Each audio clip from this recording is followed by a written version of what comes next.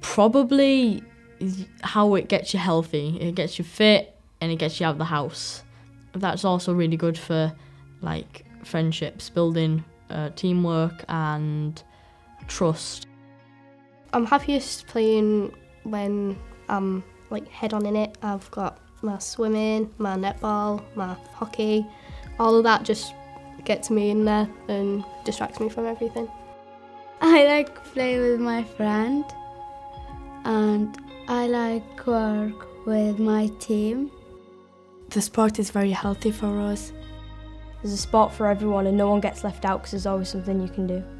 The best thing about taking part in sport would be the fact that you can run about, release energy. It's just like it makes you feel more positive in yourself, and yeah.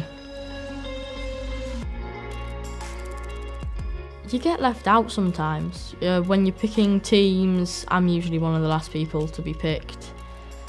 Not the greatest feeling, but you get over it and get used to it. I don't like playing against people bigger than me. I'll get blamed for things and I'll be forced into a position that I don't want to play, or I'll be placed out on the sidelines or something. I don't like how competitive some people can be. Like, some people take it a bit too far, then it becomes not so fun anymore.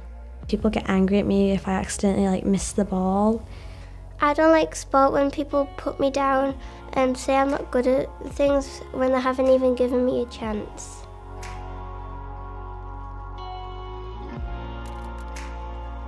I feel people who do put effort in have to or should get a little bit of appraisal and achievement. Probably change the crowd, the whole atmosphere. Like in a football match, you'd just be like negative if you're getting things yelled at you, like insults. It just puts you down, so I'd change the whole atmosphere. Like the rewards given out to people that lose, I feel like they deserve something too because they've probably tried the best as well. It doesn't matter if you win or lose, it's just a game. Really, you're just competing against people to try hard.